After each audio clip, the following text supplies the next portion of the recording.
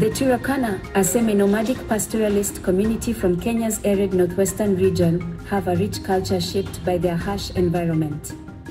Livestock, particularly cattle, goats, and camels, are central to their way of life, symbolizing wealth and social status. The Turkana people follow a traditional lifestyle, moving with their herds in search of pasture and water. Their social structure is deeply communal, with clans playing a significant role in decision-making and conflict resolution.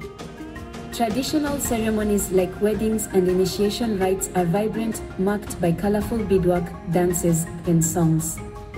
Despite modern influences, the Turkana have preserved their deep connection to their land, livestock, and cultural heritage, adapting to changing times while holding on to their ancient traditions.